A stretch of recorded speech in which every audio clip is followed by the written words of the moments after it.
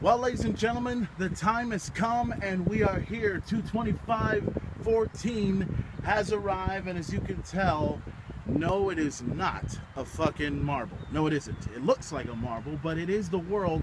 And if you look very, very closely at it, right here at the very bottom of it, it says, dedicated to all the men and women who have served in the global war on terrorism. And this is very awesome to look at. I've never seen this. This is actually the first time I've actually seen this.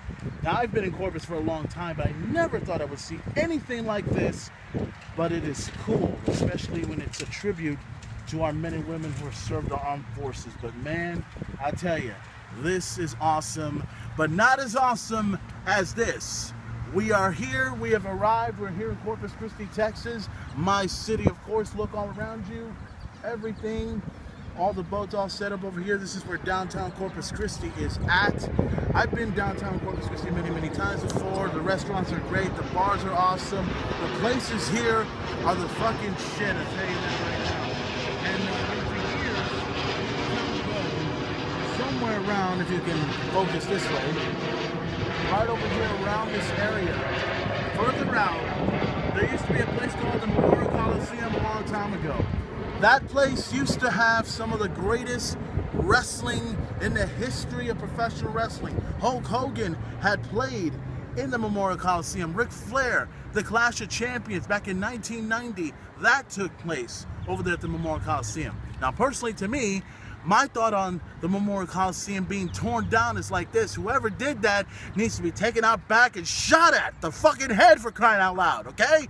I know it's wrong for me to say those things, but orderly, what do you want me to say? What? Keep the Memorial Coliseum and preserve everything and its rich heritage history? Of course, that's the way it goes. But nonetheless, guys, welcome, ladies and gentlemen, to the premiere. The third season has arrived. The main event talk is here. And you know who I am. I am the main event player, the Super C, the God among gods, the King among kings, the coolest son of a motherfucking bitch, walking God's green earth with another great episode. I said it's coming, and it's here. And the road to WrestleMania now begins, okay? Everything. We're going to talk a lot, including the biggest screw job in Royal Rumble history, the Elimination Chamber, the ridiculous Hall of Fame. Why does this individual have to be in the Hall of Fame? And also, the injury of John Cena, and a lot of people are talking about that as well. We're going to discuss that as well. Also, Daniel Bryan and the whole thing with Brock Lesnar and The Undertaker at WrestleMania 30. I can't wait to talk about that. And also the whole thing with Lockdown, TNA Wrestling, MVP's got his team set up. Dixie Carter's got his team set up. Can't wait for that. But a big shout out to all the members of the Main Event Posse and Headbanger Incorporated that are watching this right now. Also, I want to say congratulations go out to my good friend Mondo, who got engaged, believe it or not. Oh yeah, congratulations to you, Mondo. Most of you guys know him as a former member of the Periwinkle Massacre, Shy One of my good friends. Congratulations go out to him and his wife, well, his fiance and everything else like that. I wish nothing but the best for you guys, and I hope everything turns out, and let me know when the wedding happens so that way the main event can be there for that. Oh man. And also big shout out to all the members of my Team Headbanger Incorporated: Eddie Maiden, Hector Juarez, Homestar Runner, the best drummer on the planet, John Luna, Ravishing Rodney, and the sexy assassin himself, Richard.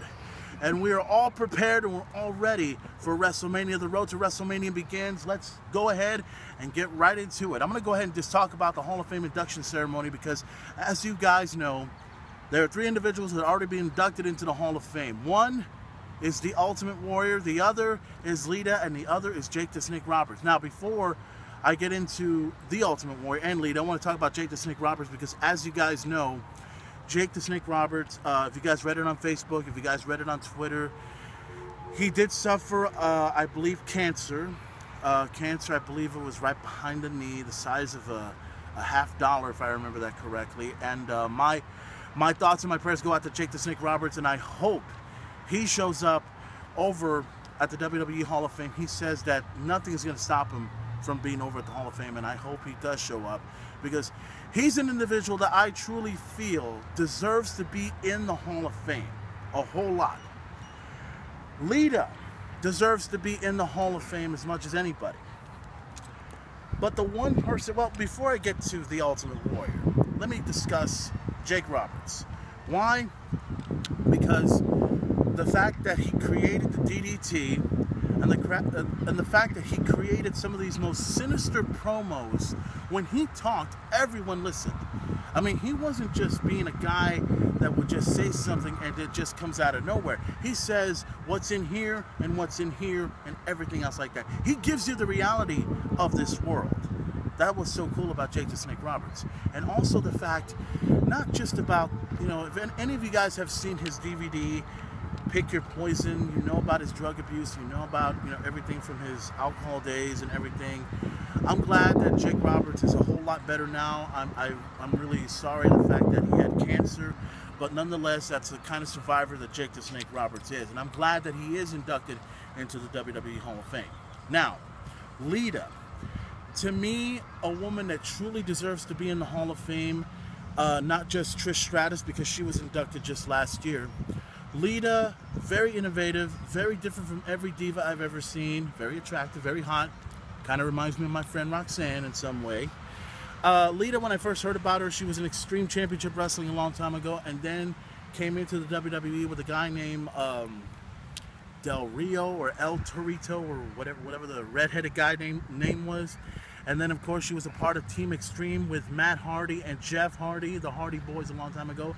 And then, of course, she's been in many great diva matches, including with Trish Stratus. And those were some of the most innovative matches that I've ever seen, especially with her and Trish Stratus. Every time I see those two in the ring, they weren't just two beautiful, gorgeous divas. They went out and kicked ass. They did everything they could and more. Put her body on the line every single time. And Lita, to me, deserves to be in the Hall of Fame no matter what anybody says, okay? And I hope personally that Trish is the one that inducts her into the WWE Hall of Fame this year. Now, I'm going to save the Ultimate Warrior, because let me explain something about the Ultimate Warrior. Now, as a kid, I dig the rope shaking. I dig the tassels on his arm. I dig the fact that he comes out and starts talking like crazy. Talking about the lords and the gods and the all masters of the fucking heavens and shit. And every time the Warrior did a promo, nobody knew what the fuck he said. But as kids, back in the 80s, or the late 80s to be exact, that was a good thing. We didn't give a damn about what the hell he said, as long as he came out there and kicked some fucking ass. That's exactly what the Ultimate Warrior did. He had great matches with the Honky Tonk Man. He had great matches with Ravishing Rick Rude, Andre the Giant. And then his most greatest accomplishment was when the Ultimate Warrior went one-on-one against Hulk Hogan at WrestleMania 6, Sky Dome in Toronto, Canada, April 1st, 1990. That was the whole turning point for the Ultimate Warrior. His career elevated into something that nobody ever saw. But how is it that Hulk Hogan was the only person that knew that the Ultimate Warrior's career was going to be up and then be down after that? You guys know what I'm talking about. If you guys have seen the DVD, The Self-Destruction of the Ultimate Warrior, you have an idea. Why did the Ultimate Warrior decide to put a gun, and not an actual gun, but a gun over Vince's head? About how he's not going to show up at SummerSlam until he gets this much money. And gets fired for it after that. How crazy is that? Then returns at WrestleMania 8 after Hulk Hogan was going to supposedly retire from the business. Ultimate Warrior comes back, does a good promo, cut his hair and all that other shit. And then there was some sort of a crazy drug policy. The Ultimate Warrior violated the drug policy, and then that was it. And then the Ultimate Warrior wanted to change his name into the Ultimate Warrior. I guess he figured he can hold the title of the Warrior to him. And then his return in 1996 didn't last so long. I mean, the last time that I saw the Ultimate Warrior was when he was at the King of the Ring, and he was alongside with then WWE Champion Shawn Michaels, and Ahmed Johnson. Those three made an opposing presence. And I thought I was going to be able to see him at an event called WWE International Incident. That was a pay-per-view that was done a long time ago. But due to some non-in-ring appearances, the Ultimate Warrior refused to show up at any WWE event. So there was a little bit of a contractual obligations and all this other stuff, and it led to the Ultimate Warrior not being around anymore, and that was it. He was done. He was finished. So the question is, despite the fact that all that shit happened, does the Ultimate Warrior deserve to be in the Hall of Fame? You want to know my answer? The answer is actually yes. Let me tell you why it's yes. Ric Flair, the 16-time world champion, deserves to be in the Hall of Fame. The Heartbreak Kid Shawn Michaels, Mr. WrestleMania, deserves to be in the Hall of Fame. Stone Cold Steve Austin deserves to be in the Hall of Fame. All of those superstars that I mentioned were innovative, were creative, have changed the business. The Ultimate Warrior, he deserves to be in the Hall of Fame because he's a marketing tool. He's a marketing tool. I mean, how is it? How do you compare the Ultimate Warrior to all of these other great athletes that made a difference in the business? Ric Flair, one of the greatest wrestlers of all time. Hell, he even criticized about the Ultimate Warrior. Hulk Hogan, he even loves the Ultimate Warrior, but how is it that the Warrior has talked shit about Hulk Hogan? And all this stuff about the Ultimate Warrior talking shit about Macho Man Randy Savage. Oh, you heard about that, right? Some of you guys have, some of you guys haven't. But one thing's for certain. Regardless of what anybody thinks, the Ultimate Warrior, he's inducted into the WWE Hall of Fame. There's nothing anybody can do about it. And all I know is, does he deserve to be in it? Sort of. Should he be in it? Not really. But it's been done. There's nothing anybody can do about it. And all I can tell you is that I'm very curious about how the Ultimate Warrior's Hall of Fame induction ceremony is going to begin. What the hell is he going to say? You know, you remember how he used to come out on TV and start talking like he's a god or something like that, and, you know, saying like he's going to be out of control, and when the rockets launch and it sucks up my ass and then comes all the way in, then yeah, I will survive, yeah! Oh my God. Oh my God, we'll see what happens at this coming Hall of Fame, April 5th, the night before WrestleMania. And you know what, guys? You guys know that, well, you've heard about the WWE Network, right? The main event does not have his yet. I'll set up mine very, very soon. I already figured out what I need to do and everything else like that, but it was a huge launching pad for the WWE.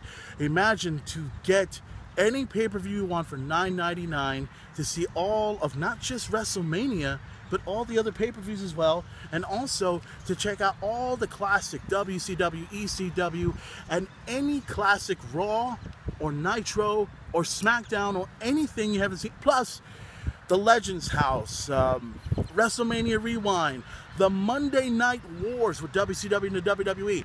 The main event, cannot wait to check all that out and so forth for only $9.95.